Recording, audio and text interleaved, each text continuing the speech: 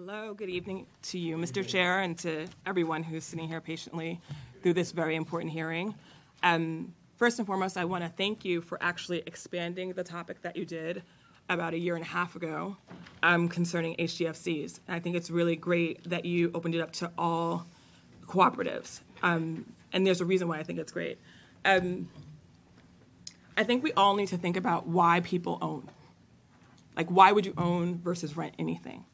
I think you need to start from that standpoint, and then you can sort of rationalize or think about what's in it for the people who live in HDFCs, what's in it for the people who live in market rate cooperatives. So it's like the American dream. You want to own something.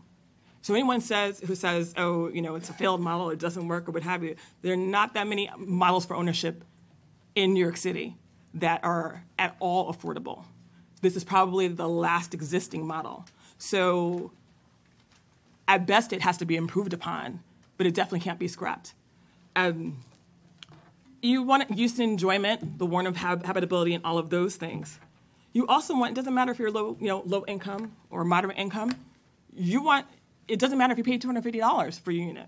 You want your unit to appreciate in value, and you want, if necessary, or if you so choose to sell it sometime, you want to be able to do so. You want to do so for a myriad of reasons.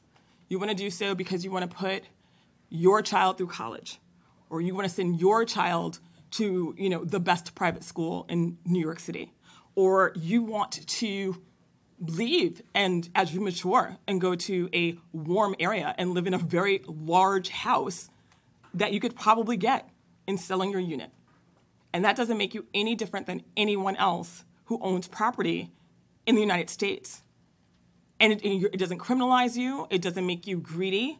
That's why you own property, okay?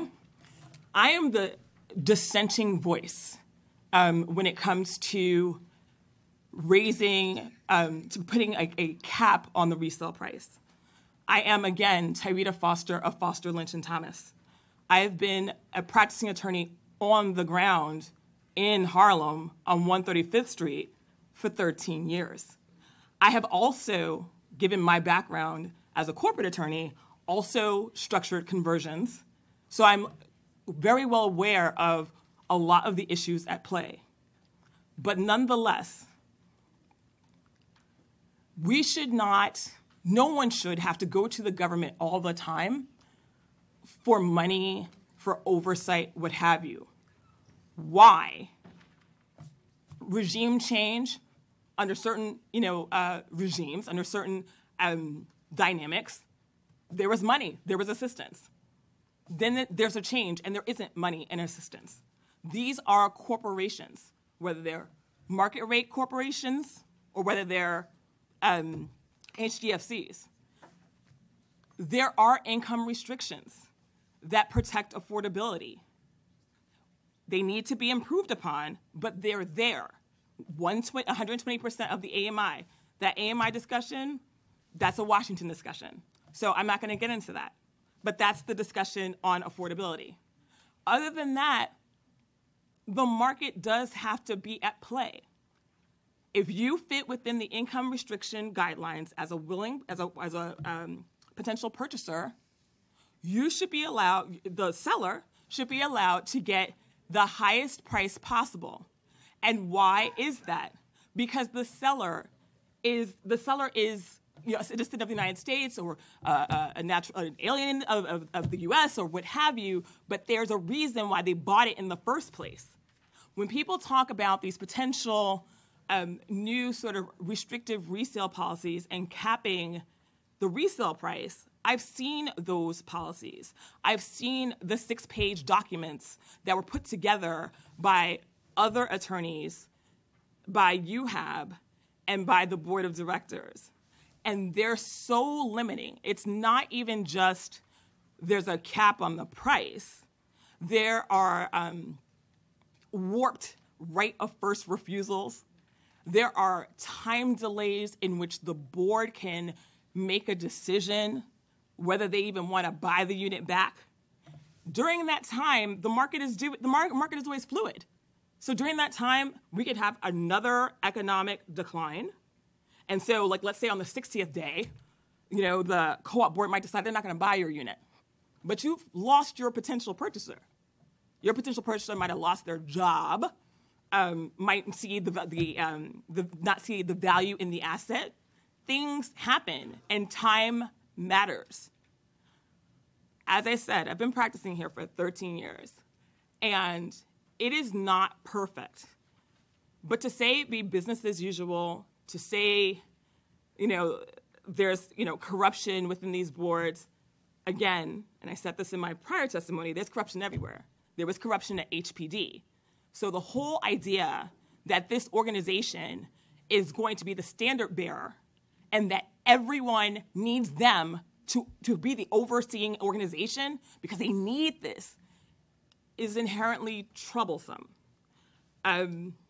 Again, these are corporations. These were non-performing buildings. These were non-performing assets on the city's books. And there are theories out there that it wasn't just a benevolent thing to sort of turn them over to the people. You need people inside housing. When you look at the foreclosure crisis of 2008, there were lots of buildings sitting fallow. When a building sits fallow, there's mold, there's infestation, there's all types of stuff.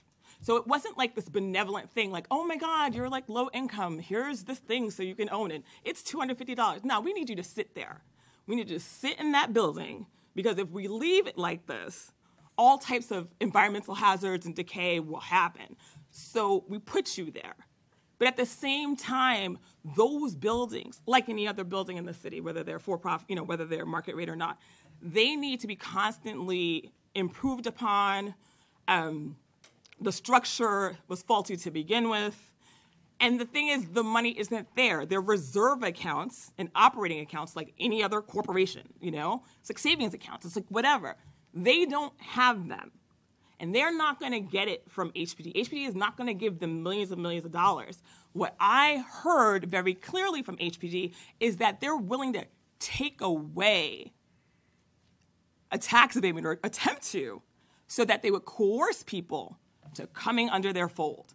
And that to me is disgusting. You don't take something away and think that the people are going to want to be under your umbrella. That's disgusting.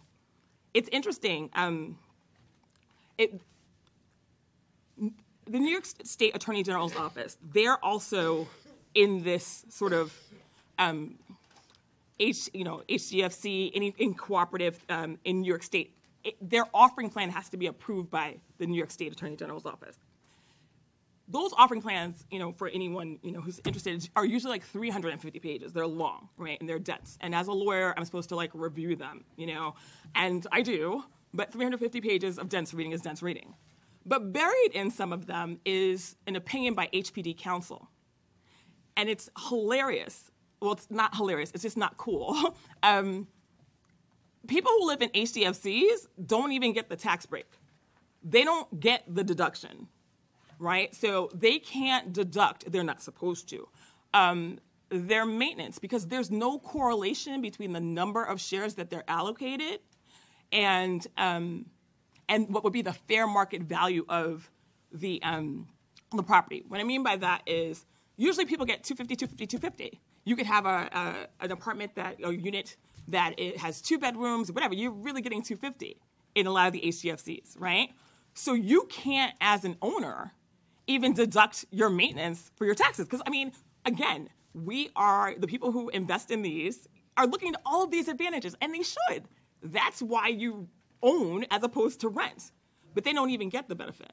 So they don't get the tax benefit, and you want some, ridiculous cap. No, absolutely not. I don't want my people to remain low income. I don't want to be sitting in this room 20 years from now and in part have it be that Black and Hispanic people are always considered the low-income people that just, one, can't get it together, and two, just have to stay in their station.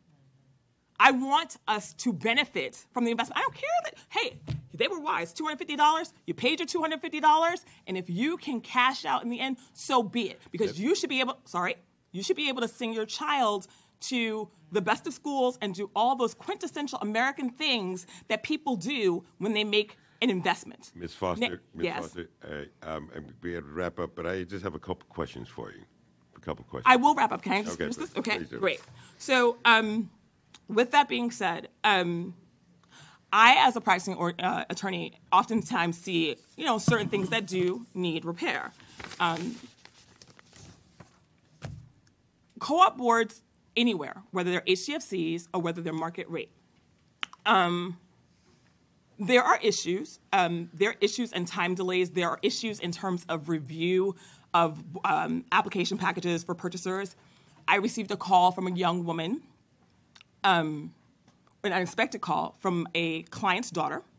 Her mom had actually passed away. Her mom had stage 4 breast cancer and was my client for 2 years. I knew she had stage 4 breast cancer. She was a shareholder. I told the co-op attorney that she had stage 4 breast cancer, that they needed to sort of act quickly and expeditiously in processing her want to sell her unit. They sat on it. They sat on it for 2 years, and now this woman is deceased. Co-ops don't have to explain why they deny people, okay? And people think that that's a good thing because you can just deny and what have you. In the 50s, 60s, 70s, and prior, what have you, those types of denials often went toward Black and Hispanic people. Other people would say, no, you can't live here. Famous entertainers had to have people stand in for them to purchase. And as much as the change of these communities matters to people and they're concerned about it, it can be a life or death matter. You can't say no to people who are otherwise income qualified and have that be a good result. You can't legislate or allow for discrimination. You just can't do it. And to a certain extent, that's what's happening now. And it doesn't matter what color you are on either side. Discrimination should not be tolerable. My notes say a lot of what they need to say, so that's okay. But there's one other thing that's not on my notes that I will say before Mr. Chairman, has his questions. In Harlem in particular, there are lots of churches in Harlem.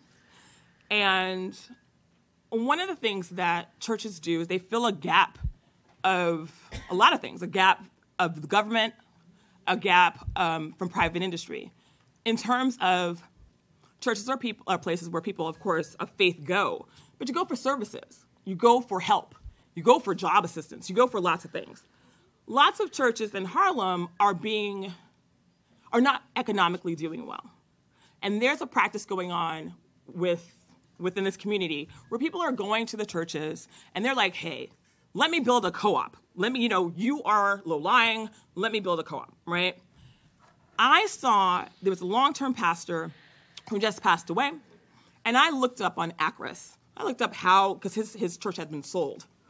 His church sold for $1.54 million. His church is the size of half a city block. Now, that sale had to be approved by the New York State Attorney General's office. $1.54 million is nothing. Your average brownstone in Harlem costs a lot more than that. Okay, so again, as I said, I won't talk about AMIs, but I will say this.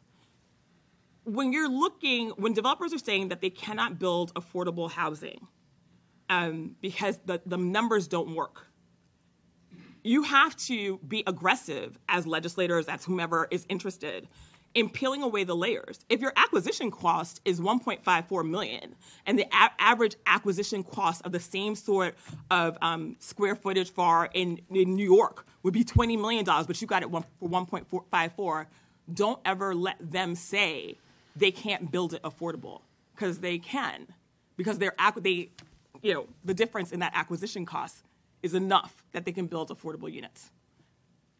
Thank you, Ms. Foster. Thank you so much. My quick question is, how high do you expect a sale price to be for purchase to still be possible for a buyer at or below middle income or low AMI to be able to purchase? It happens all the time. Unfortunately, a lot of the HDFCs don't have money in their reserve accounts, right? So they need to sell all cash. That's the issue. It's not that they can't get financing. You can get financing when your books are in the black. We buy and sell these things, and we represent HDFCs all over the place. And so, I mean, Bank of America, Chase, they give loans. They give loans as long as your books are in order. You have, certified public accountant records, what have you. The income qualifications and restrictions are what they are. There are things that happen, like people die every day, and they leave their relatives money. It doesn't mean your income has gone up.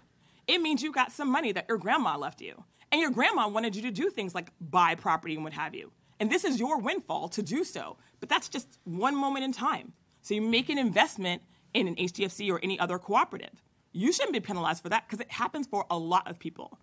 Doesn't matter what race you are. These are things that happen. And that's great because not only is it that you can do something that the legacy of what your family wanted you to be able to do, but it's also very healthy for the building. The building has a flip tax. And so on the sales, if the amount is more, the building has money. So when the building has money, they can make their own repairs. They don't need to be like, hey, HPD, 2 people, help me, help me, help me. They don't need to because they have their own money. And so to me, it is not a positive thing. And I noticed what you were saying, like, don't we need them back in this thing?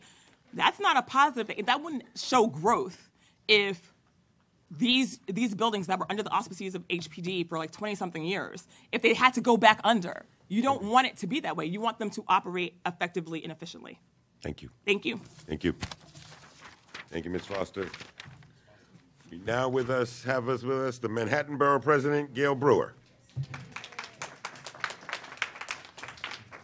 Yeah.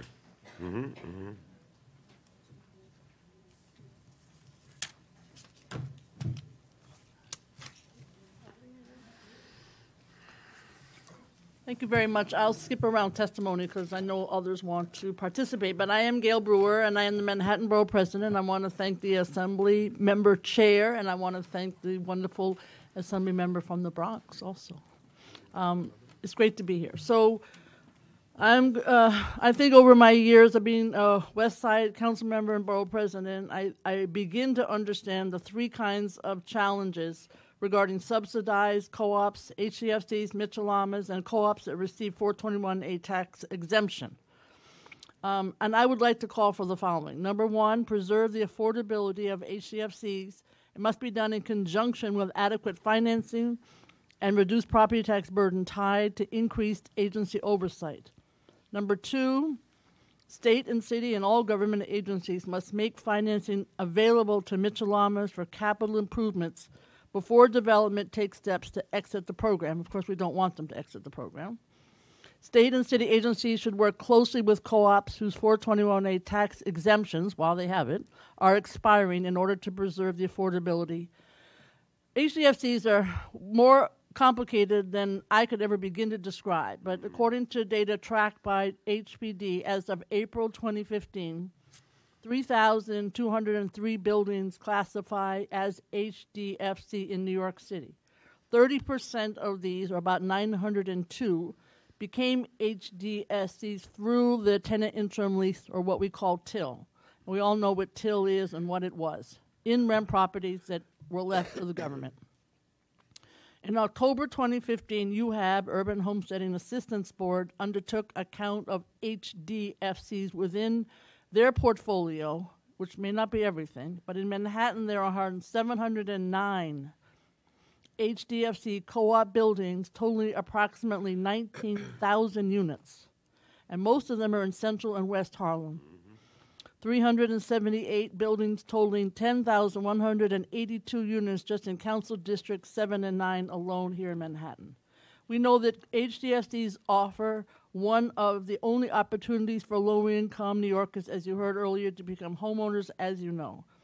It becomes more difficult for households classified as low-income, 50% AMI or local, or lower, or even lower, to purchase a unit now, or if they are already shareholders, which is what I find, to continue paying the maintenance. We know about the property tax challenges, the water bills challenges, the building repair challenges. All these expenses have to be met, and I get a lot of calls, and you get a lot of calls, and I think this is going to continue. The city's Division of Alternative Management Program, which you know well, tax exemption caps the property tax burden of an HDFC unit. Currently, it is $9,223 per unit. However, unless the tax cap is extended beyond 2029, shareholders living in hot real estate markets, which is what Manhattan seems to have become, unfortunately, will see a steep increase in their property taxes when the tax cap ends. HDFCs receiving the damp tax cap have had difficulty in obtaining financing to repair their buildings. There are only 13 years left, and it goes like this until 2029. Lenders are hesitant to underwrite rehab loans that amortize for longer than the remaining years of damp. So for buildings with capital needs, and there are many of them that are substantial, qualifying for a loan that amortizes in less than 13 years requires interest rates that are not affordable. Guess what? This leaves HDFCs in disrepair. There are some false solutions, and I think you know what they are. Some HDFCs, I've seen this too much, I have to say, sell vacant units at market rate. I've seen $730,000 to generate cash to cover expenses. There's one example, a little bit less, on East 124th Street. It had almost $12,000 in unpaid property taxes and $70,000 or $71,000 in unpaid water bills. The board of that HDFC sold 2 units at market rate to pay off the debt. And this case, in this example, was like $130,000. So they were able to comply with Article 11 in practice by approving the buyers under the bylaws stated income limit, what it said on the 1099. However, when you look at ACRIS, which is the city's database, it shows that the very same board treasurer who signed off on these 2 transactions purchased his unit in 2012 for $85,000, which is a difference of 40 to 50% in pricing over only 3 years' time. Other HDFCs have privatized or sought to by selling whole buildings to private buyers. Once privatized, buildings ceased to be HDFCs, and in response to a high number of privatization that it noticed among former HDFCs on the Lower East Side, the Attorney General's office issued a guidance memo to re-emphasize the restrictions that keep an Article 11 entity from shedding its low-income housing obligation. Again, these are things that you may know, but it's good to list them all. How are we going to deal with this? What are solutions? HDFCs can cut costs by making large-scale purchases collaboratively. There are some in East Harlem that have done just that, buying bulk in terms of heating oil. Management companies can be the same, eliminating duplicate services. The governor and the state work toward the goal of 50% renewable electricity by 2030. These are all things that might help. Again, information and education to the HDFCs. Another is to build up a strong reserve. The vast majority of these buildings created under the Business Corporation Law went through TIL. Unfortunately, many TILs waited for decades before becoming HDFCs, and during the delay, they spent down their reserves. HPD did not allow TILs to rent out vacant apartments to generate income, even if the units weren't used for relocation purposes. And I know that Assemblymember Wright and me and others recently met with tenants from 615 West 150th Street, a building by HPD's admission is doing everything right, but now has got a depleting reserve due to delays. And I think the Assemblymember knows all about that. So there is a task force on city-owned properties, which the Assembly and the Attorney General's office and our office, we've been working with HPD to address all of these issues. I mean, one suggestion is to try to come up with some ideas about stronger enforcement and oversight agency through a voluntary adoption of a new regulatory agreement. It was my experience on the West Side that is not so easy to do given some of the challenges of the boards. Receiving full property tax exemption would allow HDFCs to focus their resources on paying down their debt and building up reserves. And that incentive linked to a regulatory agreement might strengthen HPD's ability to enforce affordability regulations. These buildings need 2 kinds of financing. They need financing for aging buildings, for capital improvements, and they need financing for home buyers to purchase HDFC units. Not many banks do that, but certainly something like the Lower East Side People's Federal Credit Union does, but there aren't a lot that make that effort. I mean, other things that might be able to do is work with local businesses, established businesses that are looking to purchase a commercial co-op unit if there are commercial possibilities in that building. And I know for a fact that has its other challenges, but it's another way to try to deal with this issue. There are internal HDFC issues, and they are sometimes the biggest challenge. On December 8, 2015, I know that Assemblymember Wright came by with the New York State Attorney General's office.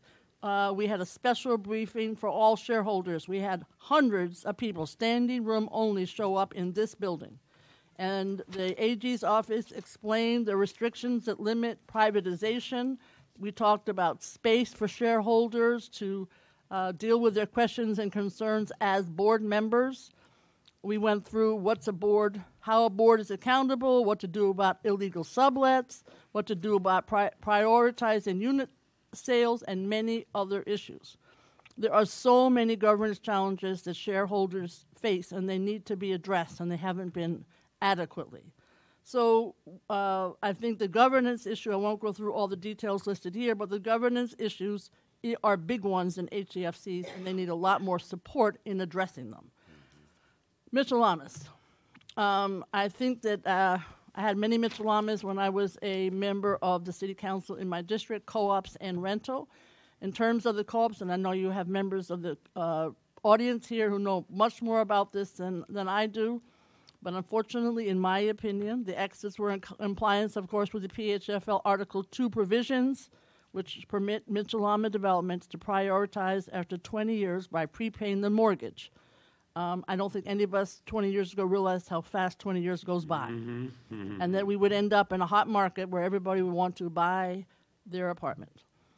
The State Homes and Community Renewal, HCR, needs to address Mitchell-Lama preservation through changes in financing.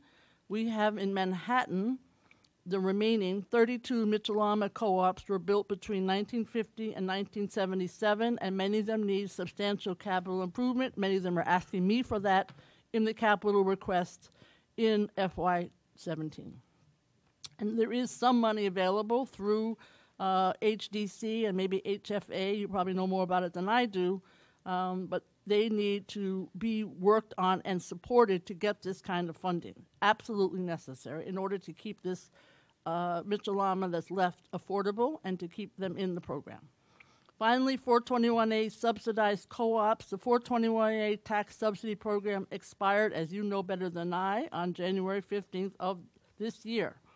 And while no new 421A project is in the pipeline, as I understand it, 16 co-ops in Manhattan will continue receiving 421A subsidy until their tax exemptions expire. These co-ops' maintenance will increase drastically when the property taxes, are fully phased in. For some co-ops, the timing may coincide with full amortization of construction loans on their buildings, often in the form of a final balloon payment.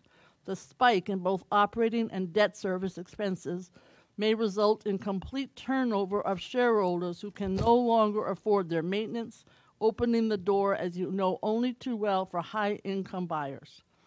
In anticipation of all of this, government agencies such as HFA and HDC should engage with the residents now of these co-ops to explore refinancing and other property tax exemptions.